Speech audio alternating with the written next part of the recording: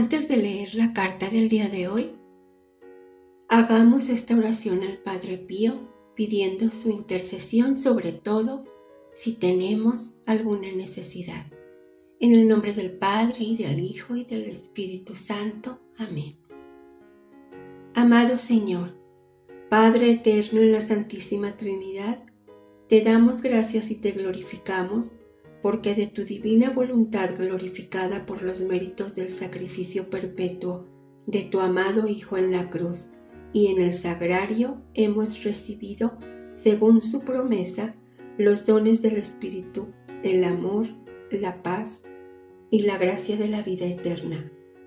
Así como miraste con misericordia al amado Padre Pío de Pietrelcina y lo llamaste a tu servicio, para hacerlo a tus ojos víctima de amor, imprimiendo en su cuerpo las huellas de la pasión de tu amado Hijo, te pedimos humildemente aceptes por su entrega y servicio a tu Hijo y por su intercesión las súplicas que nosotros elevamos a ti por el Papa, por la Santa Iglesia Católica, por nuestros obispos y sacerdotes, por nuestra comunidad, por las almas, por nosotros pecadores, por los más humildes, menesterosos y abandonados, y por la necesidad que ahora te presentamos con la luz del Espíritu Santo desde el fondo de nuestros corazones.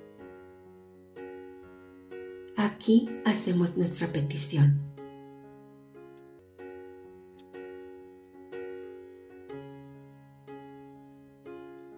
Confiados en tu bondad e infinita misericordia, te suplicamos que, según tu santa voluntad, nos concedas lo que te pedimos por intercesión del Santo Padre Pío, si es para nuestro bien y salvación. Gracias, Dios mío. Danos entonces la fe para glorificarte, danos la esperanza para adorarte y danos la caridad para amarte, haciendo con nuestros hermanos según tu palabra. Carta del Padre Pío al Padre Benedetto da San Marco in Lamis. Queridísimo Padre, me será dada y otorgada por Jesús la gracia de al menos morir en el lugar a donde Él, con tanta bondad paterna, me llamó.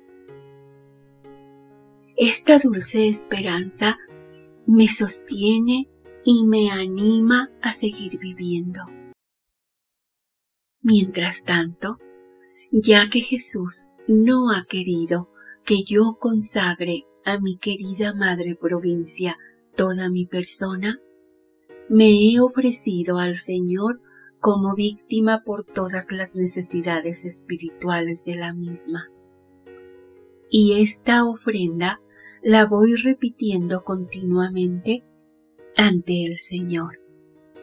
Estoy contento al poder ver que, al menos en parte, mi ofrenda ha sido aceptada. Quiera el buen Jesús acogerla plenamente. ¿Qué decirle del actual estado de mi espíritu?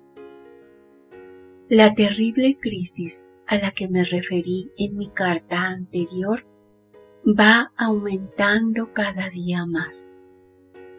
En el momento presente, el alma está encerrada en un cerco de hierro.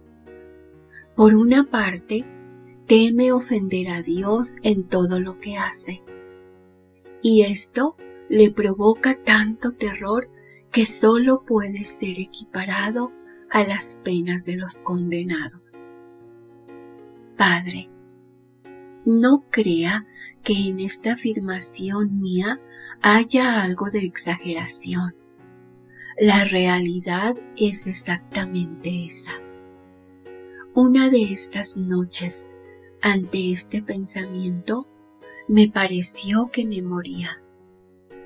El Señor me hizo probar todas las penas que sufren allá abajo los condenados.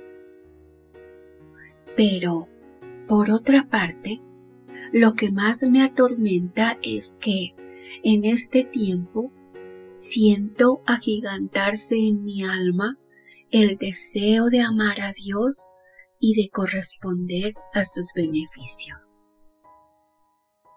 Amén, amén, amén.